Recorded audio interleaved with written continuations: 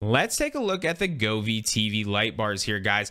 The reason I was getting these was not to put them behind my TV. So if you're looking to do them for that reason, they're probably going to be great, to be honest. But I was looking to use them for ambient light in my room, and I put them up on the shelves here, and they looked absolutely fantastic, but that wasn't the plan I was going for. I was originally going to put them on the ground and let them shine up on the wall, and they just weren't bright enough, to be completely honest. But if you're looking to use them in this kind of situation where you're putting them on shelves, they are fantastic, and the app gets an A+.